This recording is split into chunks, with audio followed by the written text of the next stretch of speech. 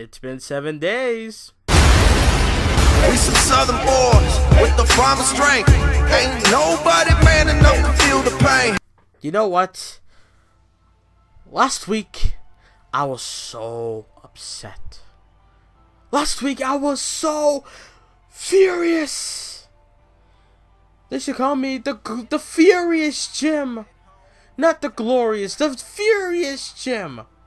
Furious. I'm always mad. I'm always mad. Furious. I should be quiet. I should be chill. I should be chill. You see, Roblox, we're gonna get another women's title match. Another one. Where's DJ Khaled at? We're gonna get another one. So what am I gonna do here? What I'm gonna do is this. It's because every time I ask, please, this needs to end. Please stop it. Please, no more title changes. What I'm gonna do this time? All right, I may sound like a complete fool. I may sound like a complete idiot. But what I'm gonna do is now I will beg. I will beg for the feud to keep going. I beg for the feud to don't stop. Can't stop, won't stop, keep going, because every time I say don't, every time I say no, stop the feud, it needs to be done, it needs to stop, it needs to be ended now. It continues. So what we're gonna do is now, everything I said in the past 4 days, where I'm like, please end this feud, I'm not gonna say nothing positive for 2017, blah blah blah. No, now I changed my mind because I realized you realize, man, being negative is not gonna help. What you gotta do is you gotta think positive, right? New Day style. You gotta just gotta feel the power of being positive. So what I'm gonna do is I beg for the feud to go on until the day I die. I beg for the feud to go on forever. Don't stop. Can't stop. Won't stop. Put them in every single gimmick match on every pay-per-view you got. Give me all of that. Keep flip-flopping the title and devaluing the title because it doesn't really matter anymore. Keep doing it. Keep doing it. I lost my fucking mind. Keep doing it. Because every time I always say, please, no more title changes. Please, stop. Stop. It needs to end. No. Now, keep going. Can't stop. Won't stop. Keep going, motherfucker. Be like a Rock and Austin, a Hogan and Andre, a Brett and Michaels, a Cena and Orton, times 10 on all of that. Keep going, because you know what? The more you do that, the more, if you do that at all, let's just say that the women's division on Raw is not gonna be living anymore. I want it to keep going, because if we're gonna have mindless idiots on the internet telling me otherwise, if you're gonna have mindless idiots or someone tell me to lighten up, I'm sorry. I'm sorry I haven't lightened up before. Now I have. I hope Charlotte wins the title, and then Sasha wins it on Raw, and then Charlotte wins again at the Rumble, and then Sasha wins it on Raw, and then Charlotte wins at Fastlane, and then Sasha wins it on Raw, and then WrestleMania, it's Charlotte versus Sasha Banks in a steel cage brawn pennies match. I don't fucking know. Something creative. I don't know. Take one gimmick and another one and put it together, because that's what we deserve. We fans deserve something like this. Something monumental for WrestleMania. I got one big question to ask you guys right now, and I want you to leave your answers in the comments below. Okay, here's the question. Are you believing any words that are coming out of my mouth? Do you? If you do, then you're a fucking idiot. if you believe every word that's coming out of my mouth, you're mindless. You're clueless. You need to have your brain examined. Your IQ level is very low. Everything I could think of to say something negative to your brain, think of all those and just put them all together. You think I want this feud to go on forever? You think I want to sit here and enjoy this? I can't enjoy something that I genuinely lost interest. I can't lighten up to something I genuinely lost interest. Like I said about the New Day.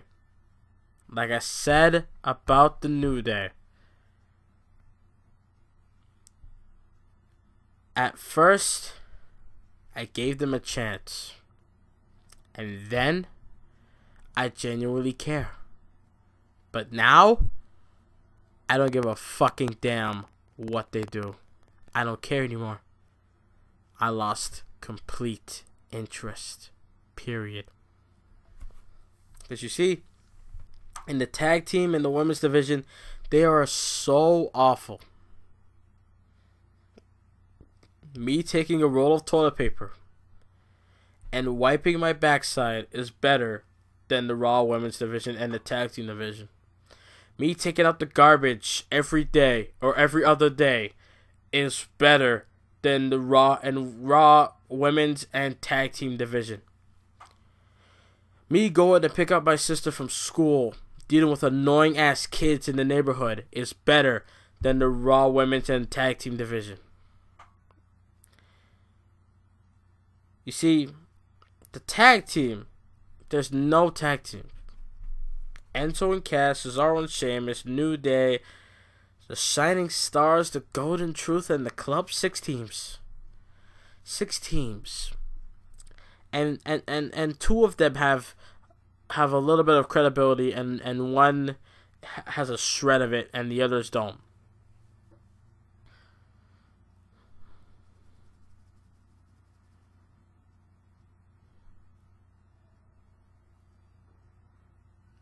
I don't know.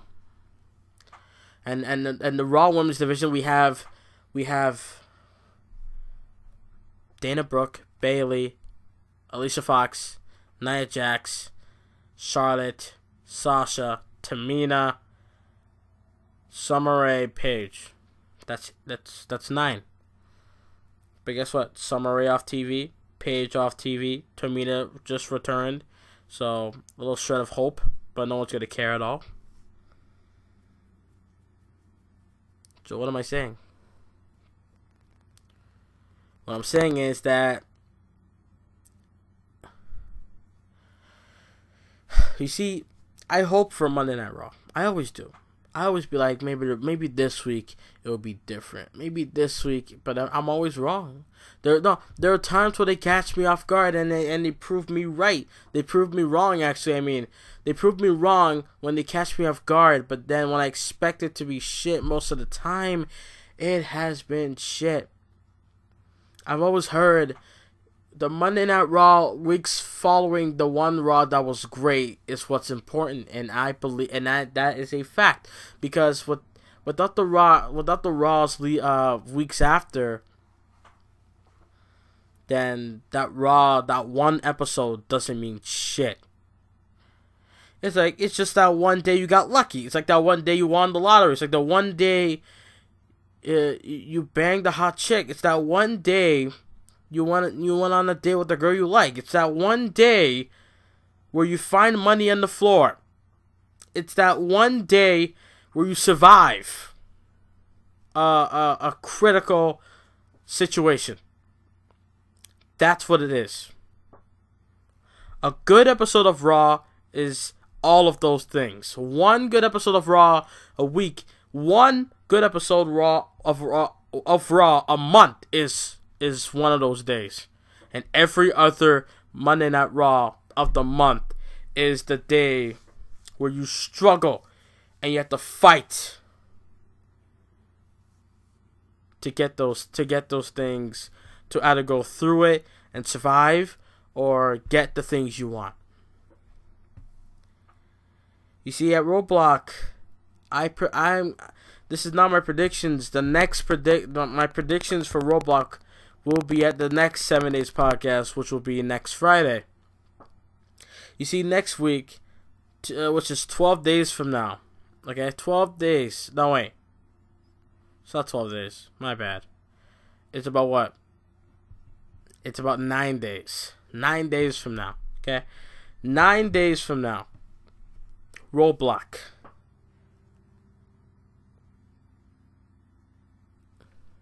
We have Rollins versus Jericho again. We have Owens versus Reigns again. And we have women's Iron Man match, 30 minutes, women's title, Sasha versus Charlotte again. And that's it. They better make those matches long as shit. Obviously, they're going to add some stupid matches. That's going to be built off this Monday night coming on Raw on the 12th. So, I don't know. I just don't know what to do. Just talking about Raw makes me tired. Fuck. TLC was a good show. I was just a little bit bored of it. I was bored going. I was hyped going in, but then later on I was bored, and then I gained a little bit of interest in the end. But I can still sit here and say it was a great show. I'm not saying nothing else. Okay? I'm just saying for what it is. Now, the fact that SmackDown has 4 commentary tables is just ridiculous to me. I look back, and I don't want to sound like those people like, oh, back in these days, you know, it was better. It was better with 2, and then the. But it's honestly true. It's way better with 2 commentators. All you need is one that's a babyface and calls the match, and the other's a heel, and basically the antagonist. You know, the other one is the one where it'll piss you off and shit. That's what you need. You don't need 4 commentary people. You don't need that many people. For God's sakes, the first time they started doing 3 announcers for Raw was when JBL and JR, Michael Cole, was there. And then it elevated to 2013 when they add JBL to Raw. When JBL was on SmackDown with Josh Matthews at the time. And then it escalated for years. And now we have 4 people. Percy Watson on NXT. I mean, just looking back, I did like some things about Percy Watson, but in the end, I just don't care. Yeah, he could do his all that shit, but in the end of the day, I just don't care. It's like, why are you here? You were on the shitty NXT. Alright, you were on the freaking. You were just on the. I don't know what to call it. The ECW. I don't know. You were on the game show NXT. You are not on the serious, awesome looking, best brand of WWE ever NXT. The Mark NXT. That's what it's called. The Mark NXT. The Mark brand, where us wrestling fans, you know, when they watch, they see good wrestling. They don't see bad television. They see good things. Nowadays, it's a little bit lame because we don't have that much stars on the show. We have Ty Dillinger, Samoa Joe, Shinsuke Nakamura, and Bobby Roode. And Eric Young, and yeah, maybe an A-double. I don't know. So, Roderick Strong, I don't know. He needs to work his way up. But you know what I mean. We have about 5 to 6 people.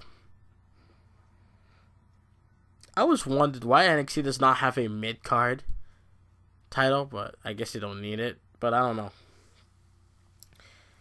Now, my thoughts on Nakamura if he ever goes to the main roster, or Joe going to the main roster.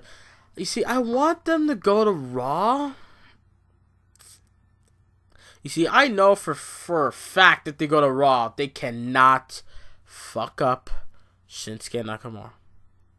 If Nakamura goes to Raw, they seriously cannot fuck him up.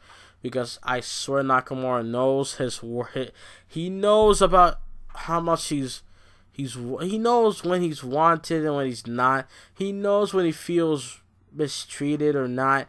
You know, he knows when like it's a good decision, it's good business, you know.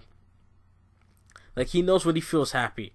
If he feels happy there, then you got money in this guy. You know, this guy can connect with everyone. Yeah, there's gonna be some people they'll disagree and be like, oh, he's doing all these gay stupid shit. The fuck is he doing? Because you don't understand it. Nakamura is a character where you can't understand him. That's the thing. Nakamura is a character where you don't understand what he's all about. He's all over the place. He's doing wacky shit, but he can hit hard at the same time. Nakamura can do anything, and you won't expect it. Okay? Samoa Joe, I want him to go to... Here's the thing. I feel like he should go to SmackDown. He should. But then at the same time, I feel like he should go to Raw at the same time, too. I don't know. I feel like if he goes to SmackDown, you know, I feel like SmackDown might be overflowing with too much talent, and they don't know what to do with them. I don't know why I'm getting that thought. I really don't know why. That just makes no sense. I don't know why I'm getting that thought. But you know what I mean? I'm just getting this thought where, like, Samoa Joe's going on to this brand, and then you look at Raw. It's like that lonely kid you see sitting there. You know, you're just sitting there doing nothing, and you just feel sad for it. You know, so you feel like going there and just giving Raw Samoa Joe might revitalize the damn person, revitalize the damn show, and just bring new life into the show. I don't fucking know, but all I know is if Joe goes to Raw, Roman Reigns. Enough said. Roman Reigns. Need I say more? Roman Reigns, okay? Shinsuke Nakamura, he cannot be fed to Roman Reigns. He can't. Why should he be fed to Roman Reigns? Roman Reigns went up against, let's see, starting 2014, he went up against Randy Orton, Kane, Big Show, Daniel Bryan, Brock Lesnar, Seth Rollins,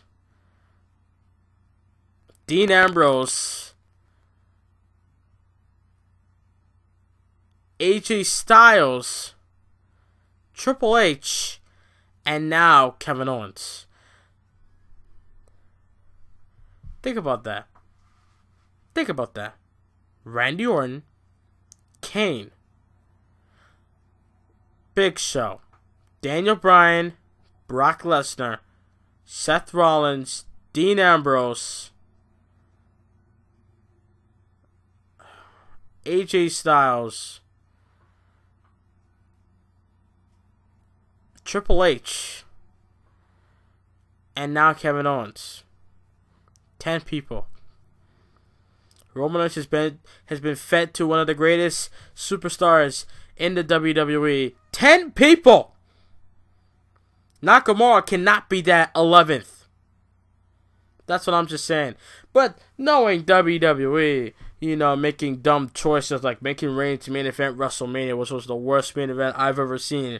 You know, one of the most least anticipating, one of the most uninteresting, doing whatever it takes but doesn't get the job done for me main events of all time. One of the most skippable main events I've ever seen of all time at WrestleMania. WrestleMania 31, I wish, but WrestleMania 31 was people said that was the best one since 17 last year. No bullshit. I've heard it from everyone from YouTubers and shit. WrestleMania was the best one since 17. WrestleMania 31. So they're overlooking WrestleMania 25, 26, 7. Well, obviously 7. But 28, 29. They're overlooking 24, 23, and 22, 21, 20, 19, 18. Just sticking with 17. So yeah, Roman Reigns is that guy that I see beating Samoa Joe, being feed upon by Vince McMahon. Vince McMahon saying, "All right, Roman, you have another bowl of Samoa. You have another bowl of being fed to. Here you go. It's called Samoa Joe. It's Samoa Sloppy Joe. Here you go." And then he eats that, and then yeah. So Roman Reigns is the reason why I don't want Joe going to Raw. But yeah. There's some news like Lawler, Lita left WWE. Like Lawler has a Legends contract, but Lita left the WWE. I don't know about this. One of my favorites of all time that turned heel not too long ago, like earlier this year, Jerry Lawler. You know, he turned heel when Mauro Ronaldo came through, and now, ever since he went through that stupid situation with a stupid girlfriend, and then ever since then, that ruined everything. I was loving Lawler when he was a heel sitting in that chair, but then when his stupid girlfriend got involved with his life back home, fucked up everything in my eyes. Fucked up everything to where I'm like, fuck his girlfriend, bro. I don't care what anyone says.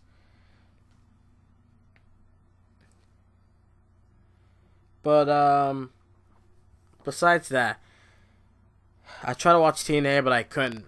I just didn't care. All I know was that EC3 and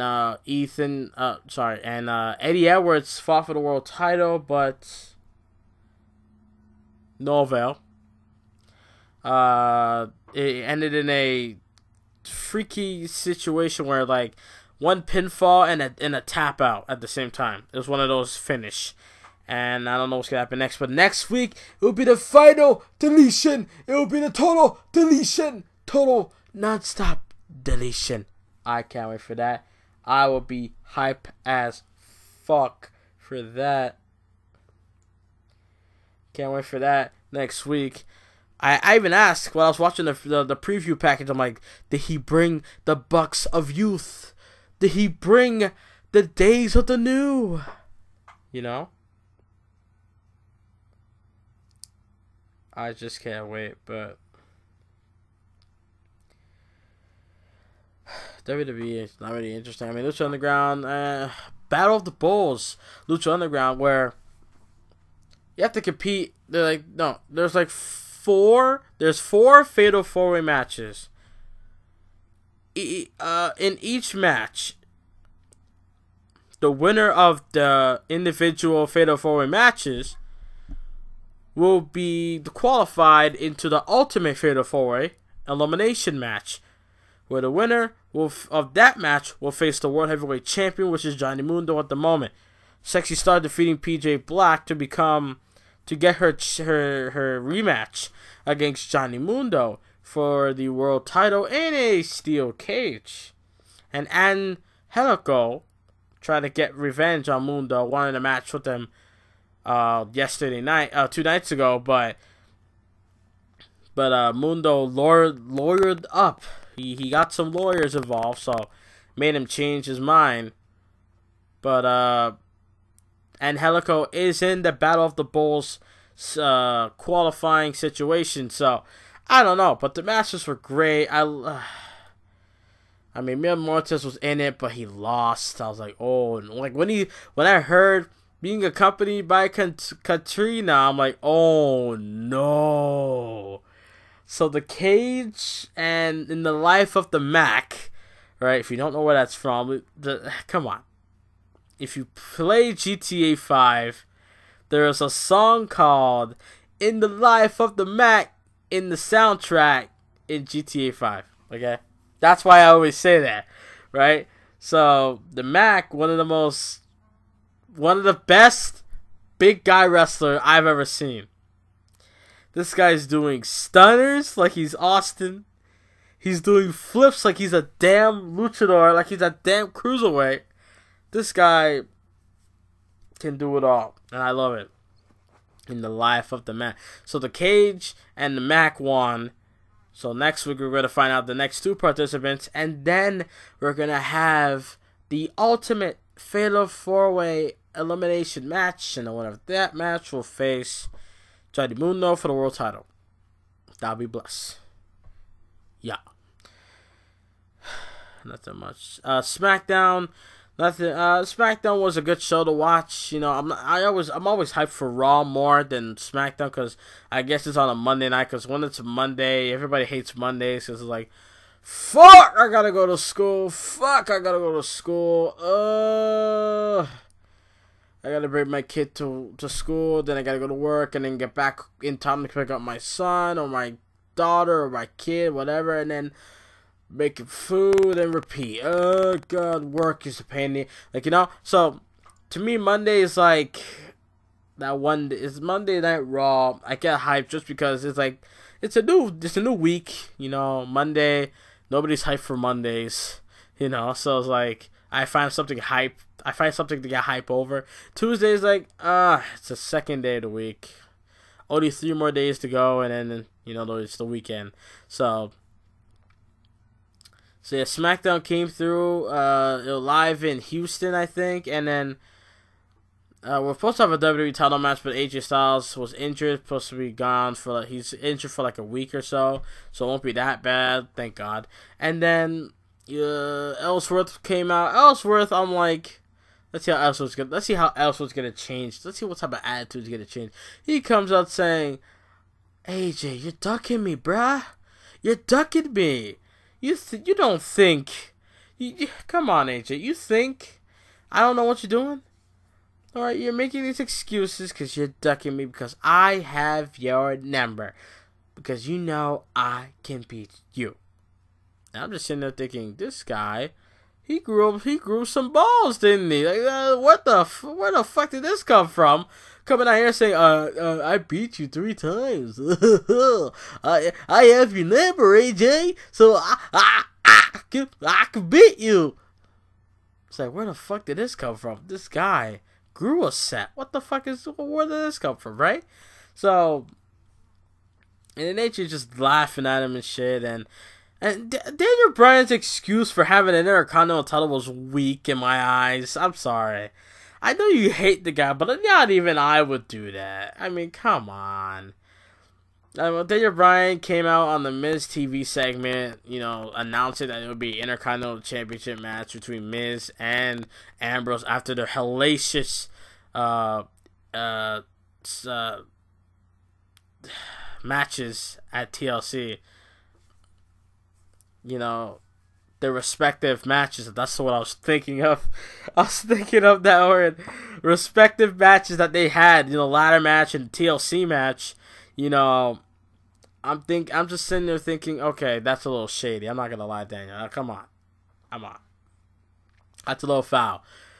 So, the fact that Daniel Bryan made that match, I only knew 2 ways this was going to end. Either Miz is going to win by cheap shit, or Ellsworth's going to screw him over again. And guess what? It was both. Maryse got involved, and then Ellsworth came through and tried to explain to the referee, look, Maryse tried to fuck him over, and I'm just telling you that she tried to fuck him over. And then everyone saw him like, the fuck you doing? And then say goodbye to the good old days. Skull Crusher finale, 1, 2, 3. Miz retains the title. Obviously, like, he's gonna drop it after having a hellacious match after 48 hours later after TLC. Fuck that, you know? Daniel Bryan on Talking Smack's like, the reason why we had that Intercontinental Championship match is because we were supposed to have the WWE World Title in the main event, but AJ got injured, so we had to replace. I'm like, what? That made no sense. Come on, that's a little shady. I would have done a #1 contendership right off the bat heading into the Royal Rumble. That's what I would have done.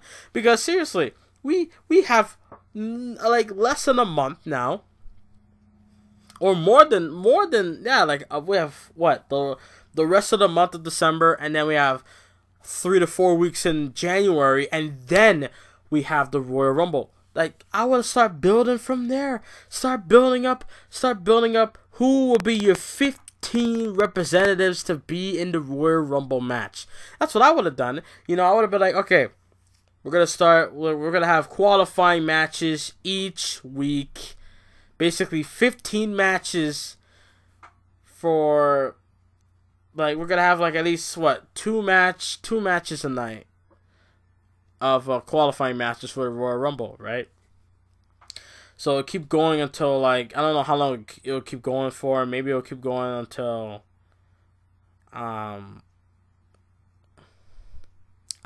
the fucking pay-per-view. Like, if they couldn't get all 15 all the way to the pay-per-view, then I would have done something like a tag team situation where, like, 2 people can enter, or 6-man where 3 people can enter and shit at the same time. Shit like that, you know, just to make it faster and shit. But yeah, I would build my 15 guys to be in the Rumble. That's what I would do. Raw can't really do that. They can a little bit, but they don't have enough big stars that people will actually care about it. Oh shit, he might pick, you know, shit like that. But then everybody's like, oh, the WWE title's supposed to be on the line, but we didn't get that, so we had to use the Intercontinental title. I'm like, come on, that's a little shady. Come on. I mean, I would have had #1 contendership for the WWE title, or build up to the Royal Rumble match itself. I wouldn't have an Intercontinental title because The Miz just went through a hellacious match. I would give the guy a break because he deserves it. Manny shouldn't have been involved. She didn't get involved. Okay. This time I agree with The Miz. He deserved that victory at TLC. And now I'm at a crossroads because, you know, someone's gonna be asking me like, oh, he didn't deserve the other victories that he did and shit. I'm like, look.